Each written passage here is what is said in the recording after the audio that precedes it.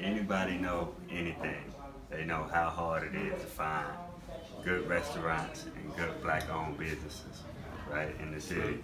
And so, go on my Google searches, and I find Bean Soup Times. They had a list of all the black-owned restaurants in Chicago, and they did like a little restaurant challenge.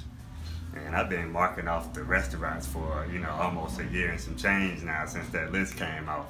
And I meet this guy downstairs at my building one day, and we get to chopping it up, and we talking, and we shooting it. And all of a sudden, he mentioned that he got, that he run his own restaurant. And mind you, he is outside in front of our building chopping up jerk chicken. Which, you know what I mean? So he doing his own self-advertisement right there, and that's how we had started talking. Yeah, so he told 4th of July.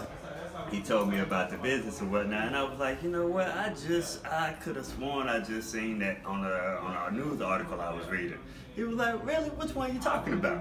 So I pulled out, we all got technology. We linked up, right? So I pulled out my phone, pulled it up, and showed it to him. He was like, I didn't even know I was even in that thing. I had no idea. I had no clue. I'm like, word?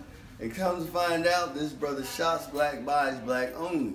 And then in the search for his quest for food for the black dollar and circulating, he ended up finding me. And we've been best friends since that day.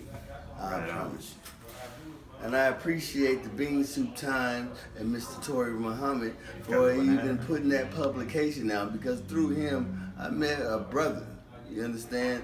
And we straight like that, you hear me? All right. For real.